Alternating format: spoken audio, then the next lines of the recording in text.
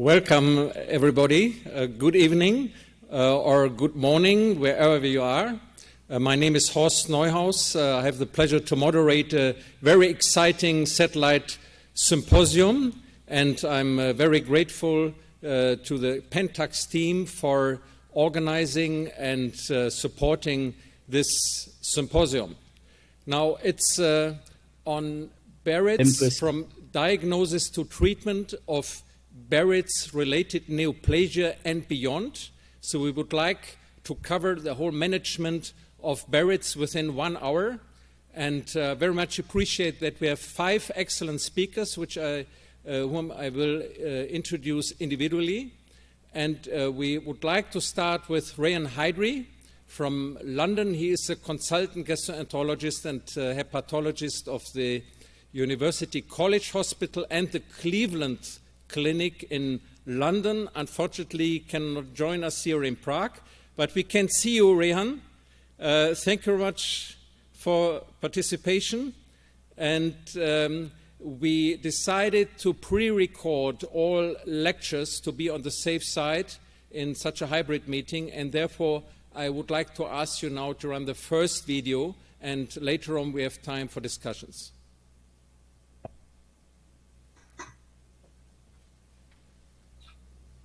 Ladies and gentlemen, good evening. My name is Dr. Rehan Hydari, and it's a real pleasure to be part of this PENTAX-sponsored symposium at the ESGE Days in 2022.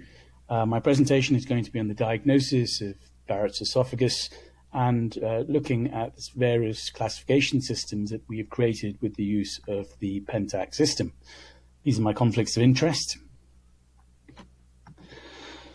So, we know that we have a long way to go when it comes to improving our miss rate for early esophageal neoplasia. We know that numerous studies have been published which show that up to 20% of diagnoses of Barrett's cancers will occur up to 12 months after an index normal endoscopy. And there are many different explanations for this, such as the possibility of a very rapidly developing cancer, but more importantly, and actually more accurately, is probably because of missed lesions. And dysplasia detection is really, really hard. This study published by Professor Bergman's group showed that even patients who were referred with with dysplasia and no visible lesions, that actually when experts scoped them, they were able to upstage and find visible lesions in the majority of these patients. The standard of care at the moment is a Seattle biopsy protocol, and all societal guidelines stipulate that we should still be using this. But not only is this work intensive, resource intensive in terms of pathology costs and time pressures on an endoscopy suite, but also samples less than 5% of the surface area of Barrett's esophagus. It is really like looking for a needle in the haystack. And as you will see in this Congress in Prague, there are numerous new imaging modalities.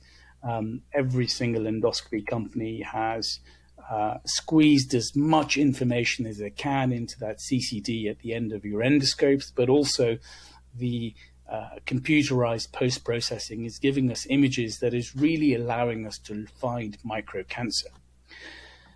So my one advice to anyone who's beginning on this journey of endoscopic diagnosis and ultimately endoscopic therapy is to give your patient every chance. Use your best available endoscope, but spend some time understanding the technology, understanding how your endoscope works and the functionality in terms of the various settings and the virtual chromoscopy settings. You can see here, this is a patient who is referred with low-grade dysplasia. And as we toggle through the different enhancement settings with this system by PENTAX, this is the optical enhancement system, the OE, which is a combination of filtering and post-processing. You begin to recognize something that we overlooked with the white light image is here on the anterior wall in the 12 o'clock position is an advanced cancer. So this comes from using your enhancements.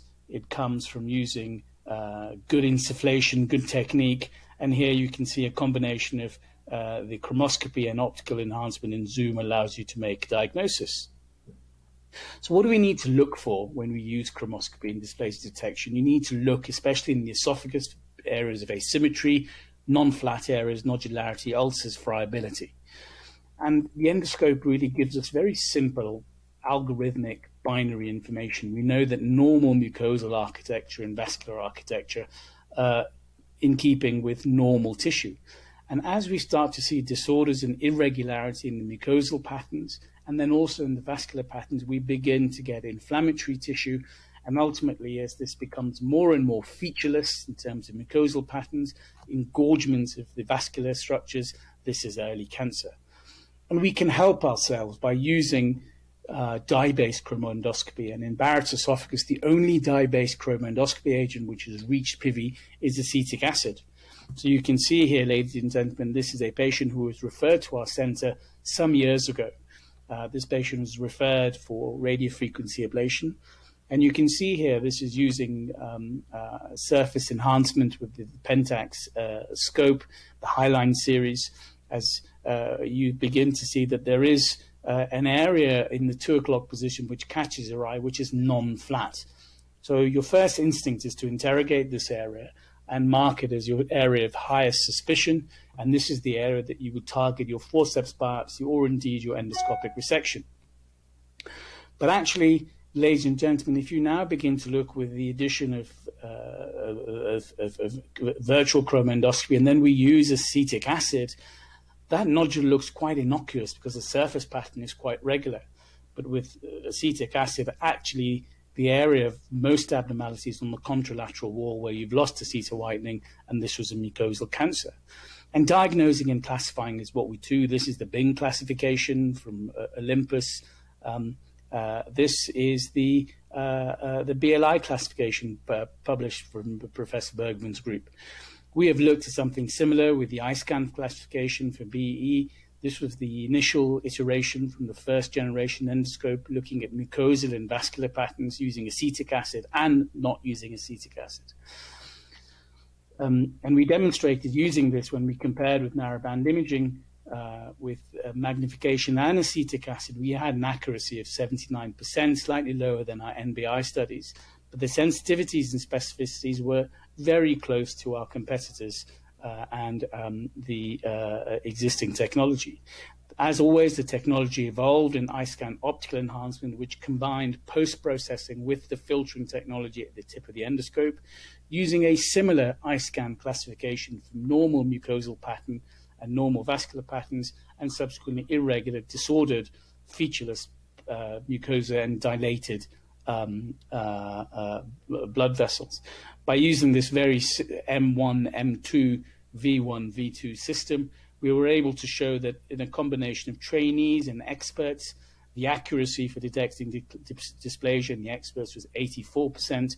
And actually, we showed in the trainees that using optical enhancement over white light endoscopy enhanced their dysplasia detection. Ladies and gentlemen, just to finish off, this is the future of optical imaging, not just in the esophagus and Barrett's neoplasia, but also in the colorectum and in the stomach. And this is all artificial intelligence, which is everywhere that you look, and I'm sure you will see a lot of it in this conference this week. And this goes on the basic principles that we take an endoscopic image and we train a neural network over and over again with multiple images of normal, abnormal tissue. And then we generate algorithms that allow us to train this algorithm to give us an output when we feed it completely new images or real-time images during endoscopy. This helps us to differentiate between dysplastic and non-dysplastic Barrett's esophagus, and various groups have already begun to show the accuracy of this. This is an example of our system in collaboration with Odeon Vision. So you can see here, this is a patient with a previous endoresection appearing for a Barrett's assessment. And you can see here, this is a real-time decision-making tool that can be used in the endoscopy unit to guide your sampling or indeed your therapy for marking lesions for endoscopic resection. So the unit is real-time, so it is integrated into part of your endoscopic screen. It has been trained on PENTAX images, So you can see here that this is with the white line image. You can see the area of the previous endoscopic resection. And if I just move this forward slightly, you can then see that as we now begin to integrate the AI system, it is with the foot pedal telling us what we believe is dysplastic tissue, or indeed what is non-dysplastic tissue. So you can see here, just by focusing on these areas there, with a freeze, you can actually take a picture, and you can see here it says it's dysplastic. This is a work in progress, and this has currently just been accepted. I think in the last few weeks, our fellows has published our second iteration using heat maps, where multiple delineations were carried out, and high-quality images from 57 patients. And our data demonstrated an area under the curve of 96% and a sensitivity of 94% and specificity of 86%, on par with the previous data published in the space. So the future, not so far away, is you'll be able to take an endoscopic picture real-time. You'll be able to look at it with optical enhancement. You'll be able to generate a heat map. You may even be able to take magnification endoscopy, and subsequently the same with dysplastic tissue, where the heat map will allow you to reduce unnecessary sampling, reduce time, which is better for the patients. So in conclusion, ladies and gentlemen, there are multiple factors for optimizing detection of Barrett's neoplasia. There are physician factors, which are technical, which allows you to have adequate inspection time, a good meticulous approach in terms of photo documentation. There are cognitive systems factors, such as learning these grading systems, these tools, and finally institutional factors, making sure you have the best available equipment. Thank you for your time, and I hope you enjoy the rest of the Congress. Thank you, Rehan, for this comprehensive review and also of predictions for future developments in diagnosis of Barrett's, which is, of course, a very important step before treatment. So I hope that you can stay with us and join the discussion at the end of this session. And I also ask our online participants to use the live chat and to send your questions, and we will involve them in the Q&A session at the end of this meeting. So now it's a pleasure for me to introduce Arjen Koch from the Department of Gastroenterology of the Erasmus University in Rotterdam, and he is a very advanced endoscopist in diagnosis as well as in treatment. And we are looking forward, Arjen, to your presentation on resection techniques, and also, very important, on forward peer-to-peer training.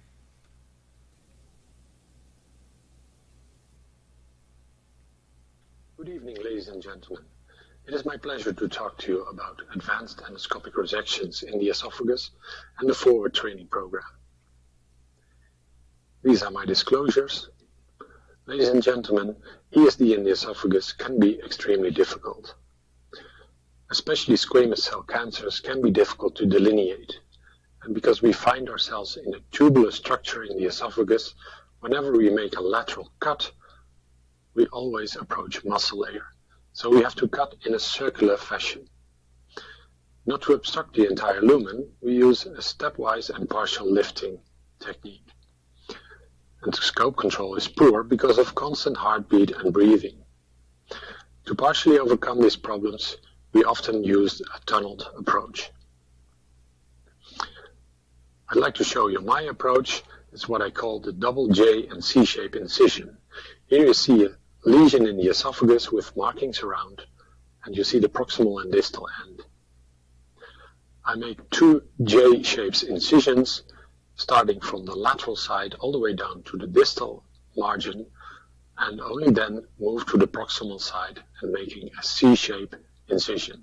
C-shape because it opens up nicely and creates easy access to a submucosal tunnel.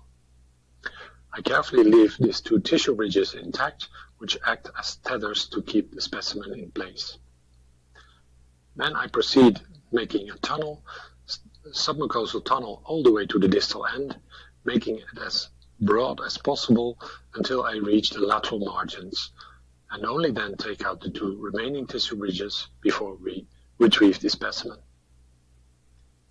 Here you can see that in a full circumferential lesion, quite a large lesion in the esophagus, so there's no lateral incision in this specimen, but we only create a distal circumferential incision before we move to the proximal circumferential incision. Here you can see how we proceed. So I use stepwise partial lifting, then a few cuts, and again some lifting, until we have this full circumferential distal incision complete. And once we have this complete, we move to the proximal side and create 2 C-shape incisions. Once we've done that, we try to gain access to the submucosal space, carefully dissecting submucosal tissue, and before we know it, we find ourselves in a submucosal tunnel. And as you can see here, we have completed the tunnel all the way down to the distal circumferential incision. So then we create our second C-shape, carefully avoiding this vessel, dissecting around before taking out the vessel, creating the tunnel, and then again tunneling our way all the way down to the distal circumferential incision.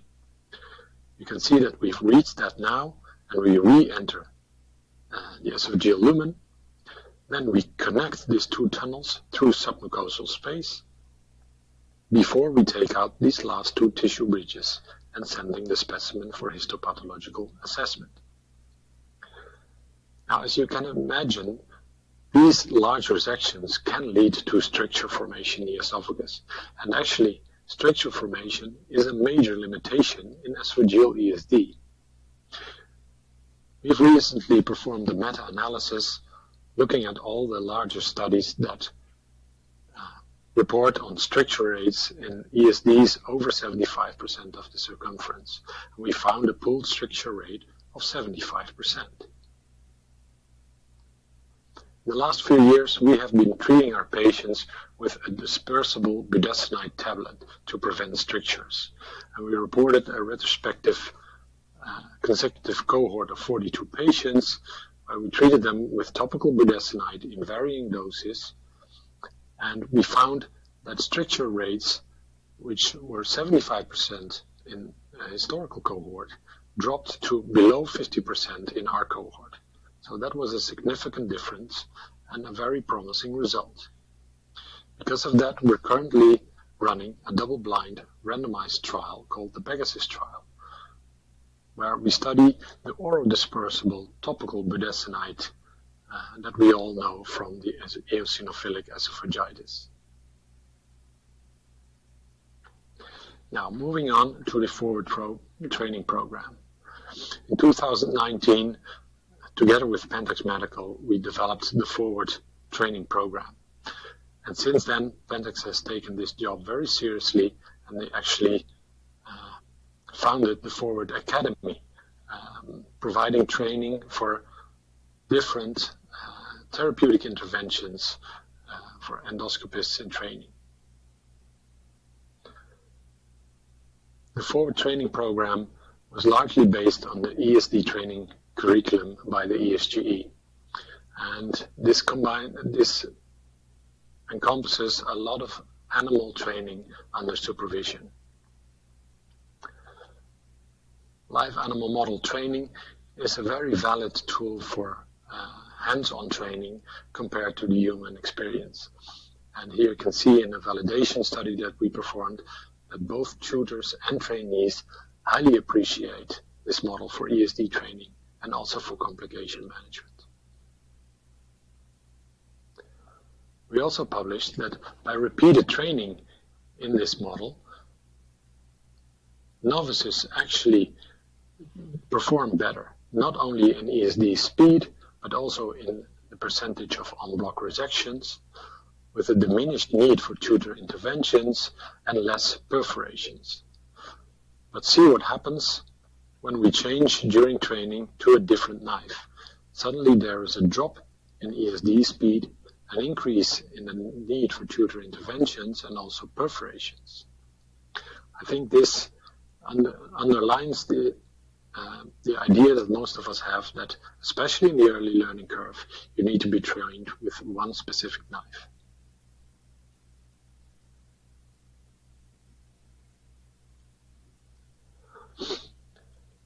So this is our forward program, and basically it is divided in 6 steps. First step is, of course, basic lectures, knowledge about ESD, combined with hands-on ex vivo and in vivo model training. That is combined with case observation in the European Mentors Hospital.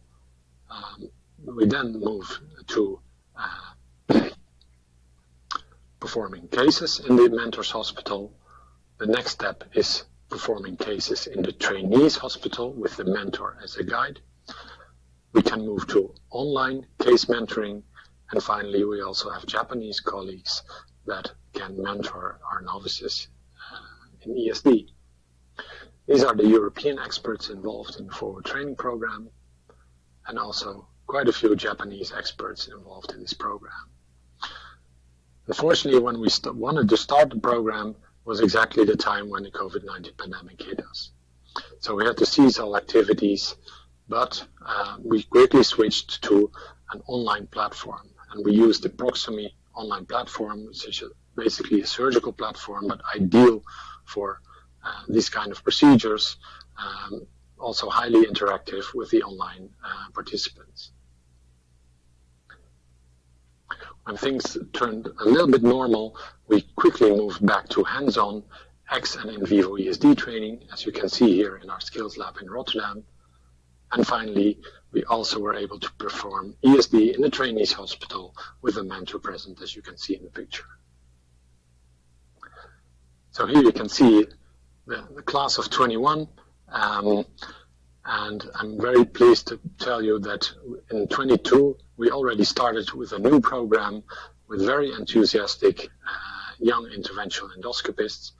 We had a course in Hamburg with ex vivo model training, and by now, when this presentation is shown, we also had an in vivo training in the new skills lab in Limoges in France.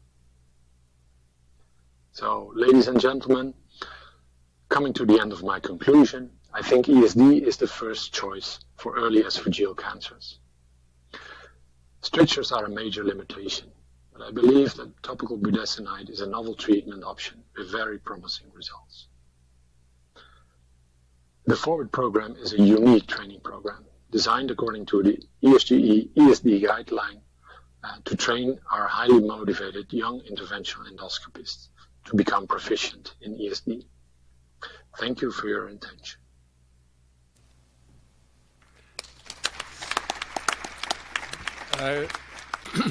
Thank you, Arjon, and congratulations what you have achieved with this introduction of a very interesting and important training program. And we are looking forward to the next steps and for distributing these options. Now it's a pleasure to introduce Roos Pauw from the Amsterdam, from the University Medical Hospital or Center in UMC in Amsterdam. She is, of course, also very experienced in Barrett's diagnosis and treatment, working close together with this fantastic team under the leadership of Jack Bergman. And today she will talk about web-based training for Barrett's.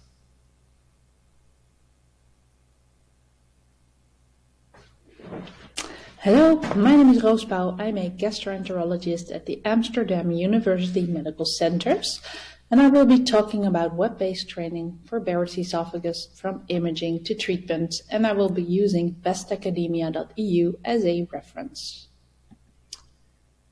These are my disclosures. So Best Academia is an idea we had because we wanted to offer a wide range of teaching material to a very broad audience in a way that we could also renew and update it very easily. And so that became the bestacademia.eu website. And on the website, we have three very important features in managing patients with Barrett's neoplasia. We have a part on imaging, a part on treatment, and a part on pathology. And all the different parts contain a number of presentations and other teaching material that can be used to train yourself in these subjects. And all the contents of the Best Academia website is prepared by a training program committee. So Professor Bergman and I initiated the platform, and for the contents we have help from a number of expert endoscopists in this field and also from a number of expert pathologists. And management of Barrett's esophagus patients starts with imaging. So we have a number of different presentations on our website, and in this presentation I will just guide you a little bit through what you can find on our website. So starting with the imaging presentations, we have, for example, a presentation on Barrett's surveillance, giving you 6 very easy steps to perform a Barrett's surveillance endoscopy. So next to very basic information, there is some background information, for example, on optical chromoscopy techniques from different endoscopy systems. Everything is nicely illustrated, of course, with endoscopic images. And next to the basic information and the more advanced information, a nice feature is that via our website you can access the Born module, which is a teaching module that can help you improve your neoplasia detection rate. And on this slide I will show you a video of the Born module. So the Born module contains a number of white light endoscopy videos, pullbacks from Barrett's esophagus. And in these videos, a neoplastic lesion can be seen. And you are asked if there's a neoplastic lesion, yes or no. And then you're asked to place a mark where you would take a targeted biopsy. You do that with your mouse, and next to taking a biopsy, you're asked to delineate the lesion. You can also easily do that with clicking your mouse around the lesion that you think is neoplastic.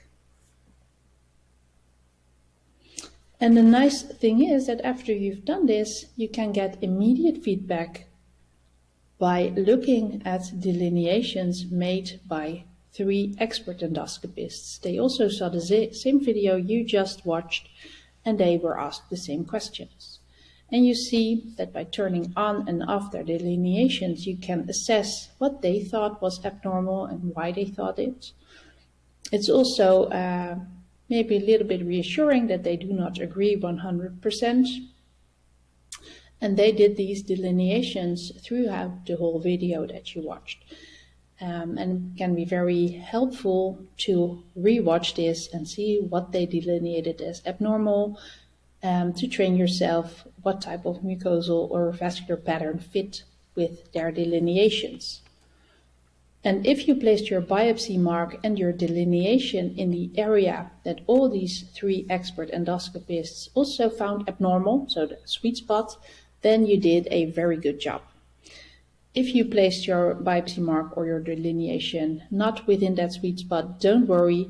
And there's a lot of teaching material on this website to improve your neoplasia detection performance. And of course, as you are listening now, you will probably be using a number of different endoscopy systems. And the nice thing is that on this website, you can find these training modules for a number of different endoscopy systems. For example, for the PENTAX module, you see 2 images here, one with white light endoscopy and one with optical enhancement, and both of them contain an early neoplastic lesion. You can select which picture you prefer. So in this case, the optical enhancement picture was selected. Again, as in the video I just showed you, you can place a mark where you think you want to take a biopsy, and you can delineate the lesion. And of course, you get immediate feedback from the delineations from the experts. And there are a lot of different cases to practice. So after endoscopic imaging, of course, if you find a neoplastic lesion, you want to treat it. So there's a lot of information and teaching material on treatments on our website as well. We have a range of different presentations on different endoscopic resection techniques, for example. The presentations are presented by Professor Bergman, so you can watch the presentation while he is presenting. And next to some basic information, we have some presentation on the more challenging cases as well for the more advanced users. Next to endoscopic resection, we have information and presentations on the different ablation techniques, for example, radiofrequency ablation. And lately, we have a very nice range of presentations on cryoballoon ablation. And these presentations are presented by Professor Weusten, who will also be presenting on the cryoballoon ablation system during this symposium. And of course, pathology is a very important part during Barrett's management. So we have a number of presentations on that as well.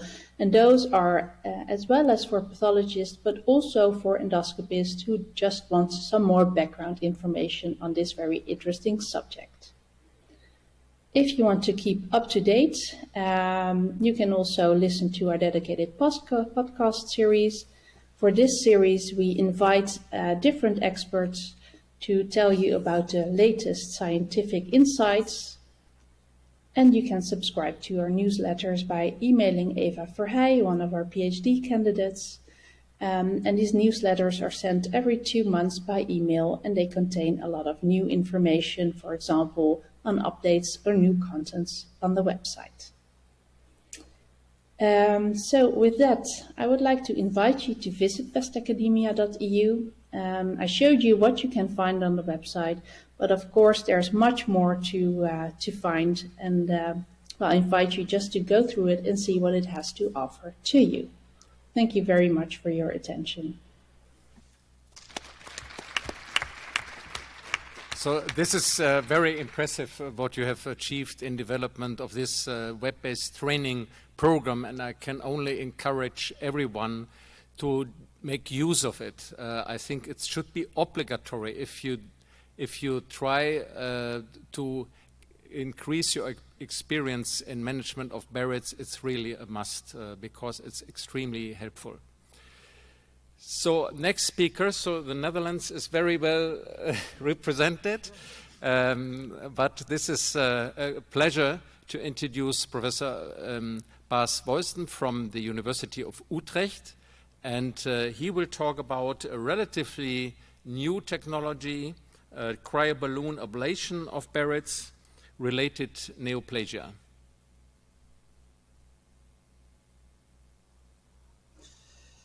Dear ladies and gentlemen, it's my pleasure to discuss with you the cryoballoon ablation system for Barrett's esophagus related neoplasia. These are my conflicts of interest. And let me first discuss with you the system. The system consists of a handheld controller, a foot pedal and a balloon. And a balloon can either be a focal balloon and also a larger area balloon, referred to as the 180 balloon. So this is the system mounted together. You can see the handheld controller with the touch screen here, on which you can modify the settings.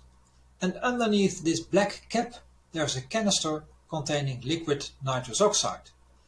And the handheld controller is connected to the foot switch and also to the balloon, as you can see here. So let me explain how it works. So this is a schematical representation of the balloon. There's a balloon, and within the balloon there is a catheter. And if liquid nitrous oxide exits the canister, then it runs through the catheter and exits through a side hole here, and will result in an ablation area of approximately 2 square centimeters.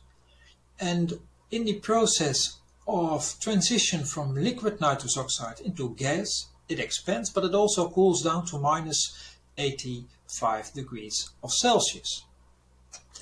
And then the gaseous nitrous oxide exits through a separate side hole through the same catheter backwards to the handheld controller and then vented back into the room. By venting back the expanded gas, it prevents overinflation of the stomach, which was a problem with the catheter-based cryoablation systems. And here you can see an example of ablation of islands of Barrett's. When ablating the Barrett's esophagus, you look through the inflated balloon, as you can see here, and you can move the dispenser here using the foot switch in both axial direction as well as in rotational direction. So you can see here nicely that the inner dispenser is rotated, the balloon stays in place, inflated, and then you can easily target these islands here, which are opposite to the previously treated islands. And if you then deflate the balloon, you can nicely see the ablation effect. It is an ice patch formation on both sides of the esophagus. This is a representation of the 180 balloon, and likewise the focal balloon, liquid nitrous oxides runs through the inner catheter of the balloon, and then it will spray into a fan-like appearance, and then it automatically retracts the dispenser from distal to proximal, resulting in an ablation of about 3 centimeters in length, covering 180 degrees of the circumference, so half of the circumference. And again, the expanded gas is vented back through the catheter into the room. This is an example of a treatment using the 180 balloon. You can see the dispenser here, the inner catheter, and these are the area of the top of the gastric folds. While looking through the inflated balloon, the dispenser automatically retracts within the balloon while the balloon stays in place, resulting in an equally distributed ablation of, once again, 3 centimeters in length, covering half of the circumference. And the intensity of the ablation is of course a result of the pull-back speed of the diffuser here. If you let it pull back fastly, then the dosing will be lower compared to when it pulls back very slowly. And after you've covered half of the circumference, you can rotate using the foot switch the diffuser, aiming at the remainder half of the circumference. There are two balloon shapes, a regular balloon, but also a pear-shaped balloon, and a pear-shaped balloon is especially useful in situations like this, when there is an endoscopic resection scar resulting in a slightly focal narrowing and asymmetrical retraction within the esophagus, and this balloon shape will stabilize the position of the balloon in situations like this. If you use side-by-side ablations, you can perform a circumferential ablation of Barrett's esophagus, as you can see in this example. This is a short Barrett's esophagus. I'm now aiming the first focal ablation at the 11-12 o'clock location, and then you can easily rotate the diffuser, aiming at a spot adjacent to the previous ablation. And if you repeat this, you can ablate the entire circumference in 5 or 6 ablations. And you can see it demonstrated in this small video, which of course is a little bit upspeeded for the purpose of this demonstration. And if you then come back, or not come back, if you wait a couple of minutes, then and the ice has defrosted, the ablated area turns purplish. So this is all ablated, and deeper down into the stomach here, it is well, the regular color, and this is the ablated area, which is more purplish. The efficacy and safety has been demonstrated, for instance, by this multi-center study reported by Mimi Kanto in 2020, and she reported on 120 patients with a Barrett's esophagus with a maximum length of 6 centimeters, and almost half of the patients has had endoscopic resection previous to the ablation. And she used the side-by-side ablations with the focal catheter, as I showed you in the example. And she reported a technical success rate of almost 96%. And in a per-protocol analysis, after 1 year, there was a complete eradication of dysplasia in 97% and a complete eradication of all intestinal metaplasia in 91%, with a stricture rate of 12.5%, necessitating a median of 1 dilation each. And these graphs show you also the intention to treat analysis. So in blue, the per protocol analysis, and in yellow, the intention to treat analysis for complete eradication of dysplasia and complete eradication of intestinal metaplasia. We are currently performing a large multi-center European study, prospective study, on the efficacy and safety of cryoballoon ablation using the focal cryoballoon in a similar fashion as shown by Mimi Kanto. And these are the participating centers. Once again, in this study we are using the focal cryoballoon in 107 patients with a maximum of 5 treatment sessions per patient, using a dose of 8 seconds. And the study is almost completed, and we will hope to present the results of this treatment in the next session of the ESGE days. So, ladies and gentlemen, this is the end of my presentation. I'm very happy to take any questions at the end of this session. Thank you very much for your attention.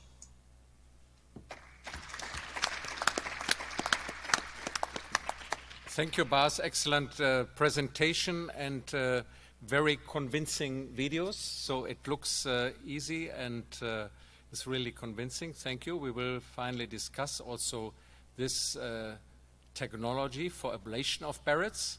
And our last speaker is now Ajit Kara from the Geisinger Medical Center. He's a gastroenterologist in Danville in Philadelphia, and Ashit will talk about cryoballoon ablation. What's next? Ashit, yeah, you are online. It's a pity. We miss you here in Prague. Hope to see you at another occasion. But thank you very much for attending our session. Thank you. And we run your video, and then we have time for discussion.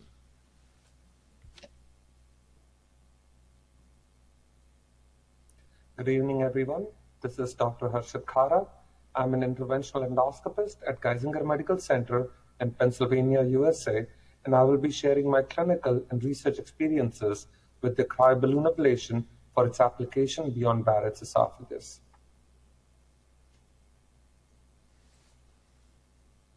I serve as a consultant for PENTAX Medical.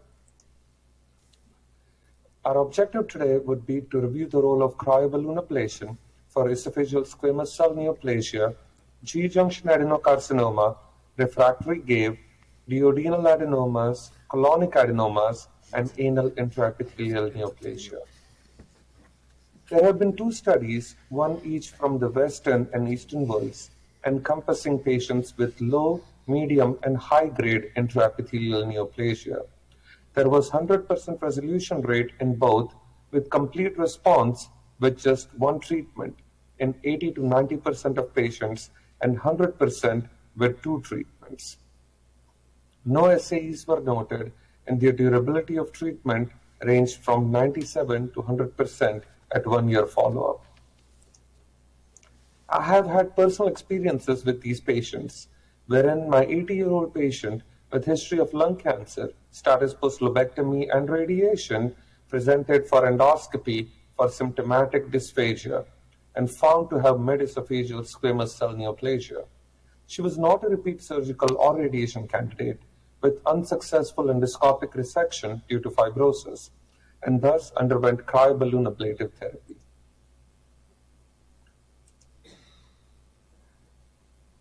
Patient was found to have residual nodular disease at the site of prior EMR seen on white light and narrowband imaging. A Lugol's iodine staining revealed unstained lesions throughout the mid-esophagus at various sites. A cryoballoon ablative therapy was performed with a treatment of 10-second treatments per site. Multifocal ablations were done in the same session, and all the unstained lesions were successfully treated.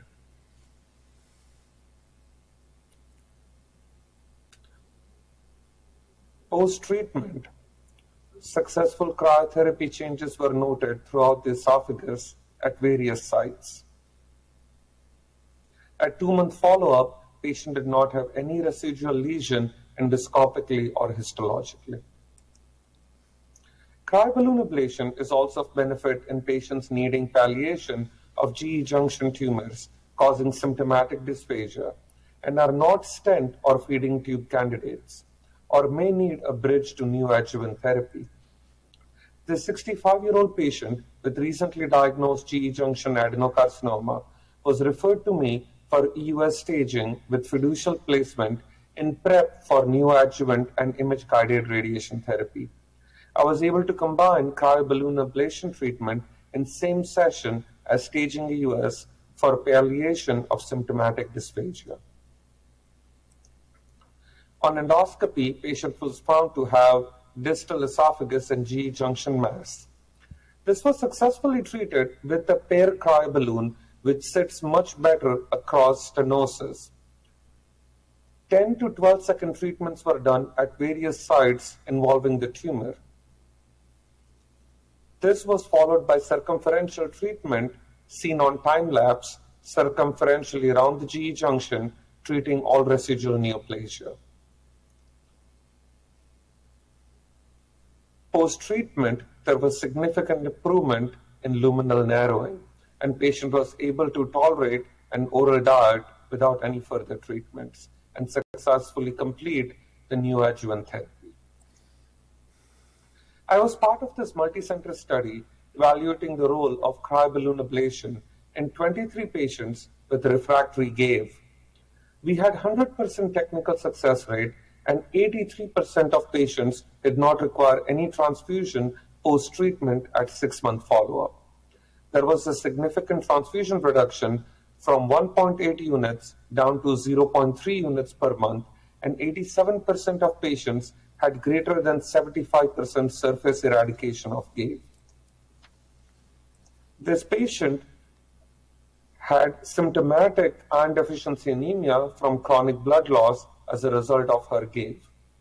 I was able to successfully treat this patient with a focal cryoballoon therapy.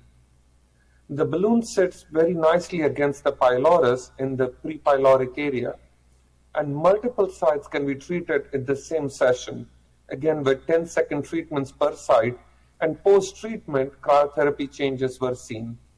This patient did not require any further treatments and did not require any transfusions and was able to be treated with a single session of cryoablation. I was also part of this multi-center study evaluating the role of cryoballoon therapy for treatment of flat duodenal adenomas. 17 adenomas were treated in 13 patients, with 30% requiring only one treatment and 70% requiring 2 treatments. We had 100% technical success rate, and 71% of polyps had complete endoscopic and histologic eradication, with median of just one cryoballoon ablative procedure. All patients had greater than 50% decrease in size without any interval progression or serious adverse events. For duodenal adenomas, there are 2 kinds of patients I would like to highlight. One which have very notable lesions easily seen with white light and narrowband imaging. These lesions can be easily targeted through direct visualization through the cryoballoon, and targeted therapy can be performed with the new Gen 2 system, which is able to move the diffuser to the site of the treatment. On follow-up, there is no residual lesion seen, just with a single 10-second ablative treatment. On other instances, these adenomas are subtle and cannot be seen very distinctly through the balloon visualization. These lesions appear indistinct and thus require thermal marking using a snare tip coagulation to highlight the areas of treatment, which can then be easily seen and targeted using the focal or pair cryoballoon based on the location in the duodenum. A single treatment ranging between 10 to 12 seconds is performed using the new Gen 2 system, and cryotherapy changes are noted, and on follow-up, there is no further endoscopic or histologic residual lesion at the site of treatment. There was a case report published showcasing the novel role of cryoballoon ablation for residual colonic adenoma after EMR with an adherent endoclip. Single-session treatment showed complete resolution of the residual polyp and endoclip detachment. I have also had success in treating refractory and recurrent colonic adenomas with cryoballoon therapy. This is my 77-year-old patient who was found to have a rectal TVA and underwent an EMR at another facility. On surveillance, she was found to have recurrent adenoma at the EMR site and thus underwent an endoscopic full-thickness resection. Despite this, she had polyp recurrence at the FTRD site, for which she underwent an endorotor resection of the scar tissue. On surveillance, despite prior multimodal therapy, she continued to have recurrent polyp, and thus I undertook cryoballoon ablation for this lesion. There is residual polyp seen at the scar site on white light as well as narrowband imaging. These lesions can be easily targeted, especially located in the end and the rectum, and focal cryoballoon ablation is successfully performed under direct visualization. Multiple 10-second treatments semi-circumferentially under visualization is performed of the entire scar tissue, and cryotherapy changes are noted. On follow-up, there is no residual polyp at the EMR site. This was confirmed histologically and endoscopically. There was a case video published demonstrating the role of cryoballoon ablation for high-grade anal intraepithelial neoplasia. This is an edited version of the case video published in the American Journal of Gastroenterology that showed the lesion on white light and narrowband imaging to be a Paris 2B lesion, which was confirmed on histology. Endoscopic visualization and focal cryoballoon therapy was performed circumferentially with 7 8-second ice patches delivered via the cryoballoon at the dentate line. Overlapping ice patches are done to avoid any areas of untreated mucosa in between, and surveillance over 20 months showed no recurrence of the stricture. I hope to have showcased the various successful applications of the cryoballoon system for efficacy beyond Barrett's. Thank you. Archit, thank you very much. Very impressive. So obviously neoplasias of the whole GI tract seem to respond to cryoablation. Very impressive, but of course we need more research. So we have some minutes left now for discussion, and I would like to ask our AV team if Rehan is still online in London. No, he had an emergency case, so is not no longer with us. But then I would like to ask questions in terms of diagnosis. So we have seen an enormous progress in imaging, and this may be further improved by AI in the future. And the question is, do we still need histopathology? So in particular the Seattle protocol, or can it be completely replaced now with advanced imaging? Or also a question related to that, do you still see cases in which the mucosa looked quite normal of Barrett's, but the pathologist finally gives you the diagnosis of dysplasia or even mucosal cancer? Ross. Yeah. Okay. So thank you for the interesting question. So I think everything starts with the imaging, right? As Rayan said, give the patients the best chance, do the best imaging you can. So I think the step before that is that everybody really needs to, before you take biopsies, of course, also you need to do a good inspection, so the esophagus needs to be clean, and you have to have a structured approach. And I think if you go ahead like that, so you have a clean esophagus, you take your time to inspect the esophagus and know what to look for, I think maybe us sitting here at the table, we could recognize early neoplasia even without biopsies, but we know that that is very difficult, and most general endoscopists during their career, they only rarely see early neoplasia. So I think it's too early to discard the biopsies for that purpose, because as it is now, it's still part of the surveillance as we do it. And I think even if we have the best AI system that doesn't miss any lesions, you still need to have a good endoscopy in a clean esophagus. Okay. Well, to have the AI system detect the neoplastic lesions, of course. Please go to the microphone if you have questions here. Yes? Please go to the microphone.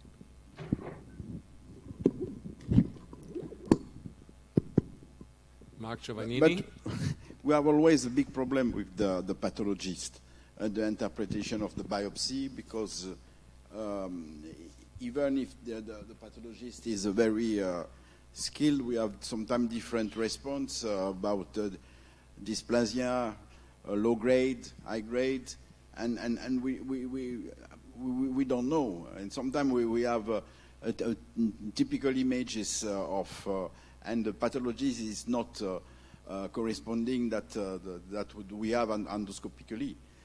And we did a study in Europe, in Marseille, in three different pathology units, and with the patient who underwent a total resection of the Barrett by EMR. We compared the results of the biopsy and the EMR, and the concordance between the three pathology doctor was less than 50%. I think it's difficult today to say that the biopsy it's a normal or metaplasia, to be sure that it's only metaplasia. Yeah, that's true. But I think so. That's why there's, I think, a lot of research also aimed at objective markers, the biomarkers. But I think it also starts with recognizing lesions and knowing what to biopsy, of course. And I do think that most pathologists, like high grade and cancer. So if you have a lesion and the pathologist says it's non-dysplastic, then I think you, of course. And unfortunately, it will take a long time until you can convince oncologists and surgeons in the tumor boards that they should rely on the endoscopic appearance. The same with cholangioscopy in the bile duct. They need histopathology, or they ask for histopathology. So it was also nicely shown it may be not too difficult to detect the neoplastic area, but delineation is really challenging. And you showed us how to be trained, but I had the pleasure also as one of the experts to delineate, and the results showed there's a huge or substantial variation between experts. But a provocative question is, I think Ion doesn't need it, because when his approach is, once there is a neoplastic lesion, he immediately proceeds to circumferential resection, then you don't need the lateral margin. This is, of course, the Japanese approach, once you see it, but I think is still related with stricture formation. This is, I think, you can use budesonide you can inject steroids, but all of us know these patients who come repeatedly for dilatation. So how do you do it in daily practice? Well, thank you, Horst, for that question. Maybe first of all, terribly sorry for the very poor sound recording. It didn't sound like that at home, but I heard it here, and it's disappointing. So I hope you still had a good chance to follow the lecture. So regarding the circumferential resections, maybe you also misunderstood. I don't always do a full circumferential excision, at least not for a 55% circumferential lesion. But I do mark around, and I think we have the same problem, that we do not always have the same delineation. I also tried in this program. But with markings around, especially for all areas that I find suspicious, and then dissect around that, so you have a double safety margin. But then, of course, comes the problem with the strictures. I showed you the 50% stricture rate, and that was in different dosage that we used. Actually, we used the enema there. So now that we have dedicated solution for the esophagus, so I hope the stricture rates will drop even more, and we can be more wider on our esophageal resections. Okay, thank you. A related question to Bas. Do you agree that at least all elevated or depressed lesions have to be resected by EMR or ESD? So what we select patients for ESD if there's any sign of submucosal invasion. But the flat areas can be ablated, for example, with cryoballoon, because the risk of submucosal cancer is more or less zero if the lesion is completely flat. Thank you, Horst. Yes, I think I tend to agree, but not fully. Oh. Yes. Oh. Yeah. It's good for the discussion, right? Because I think that any visible lesion should be resected, because once in a while you end up with a mucosal cancer with, for instance, lymphovascular invasion, although it's flat. And although it could be treated and ablated fully with cryoablation, for instance, then still you want to have histopathology of a visible lesion. And maybe just to come back to the differences in delineation in the module that was shown by Rose, these are delineations done on the overview image and not on near focus or zoom images. And I think that the concordance would be better if we would have done it on the zoomed images. I also agree with you, but you have to admit that lymphatic invasion in a mucosal lesion, even if it's cancer limited to the mucosa, is extremely rare. It's rare. But I agree, we have another approach in Europe than in the United States. They much more frequently directly proceed to ablation for high-grade dysplasia than we do in Europe. So unfortunately, there's no more time left, but Harshit, I would like, are you still with us? Yes, I am. Yep, I hear you. Okay. This was really interesting what you showed us, but do you agree, is there no risk of proceeding to cryoablation, especially in the duodenum with delayed necrosis? It looks very impressive, but how to estimate how long you can apply cryo in the duodenum? Thank you. And like you said, these are case series or case reports, and obviously we need more data on this, which is what these discussions and symposium help with. But in the duodenum, no, I've not had any issues because the dosimetry with the Gen 2 system, the depth is directly related to the duration of the treatment. So if it is a flat lesion, I tend to stay with 10 seconds.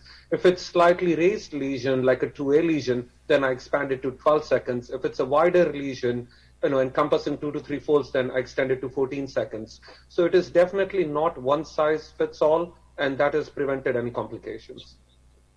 But do you agree that patients should be enrolled in studies? Not everybody should start tomorrow with ablation in the duodenum and colon. We need more data, huh?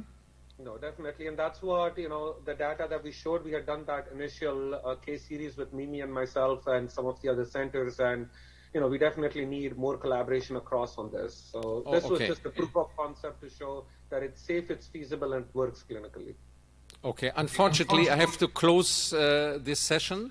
I think we learned a lot, a very interesting, exciting symposium. Still many open questions, good reason to meet again. So this is a challenge for PENTAX to organize another symposium. Thank you very much for you, for your team, and for the excellent presentations from our speakers. And I hope that you also enjoyed this symposium and have a great evening in Prague. See you tomorrow. Thank you.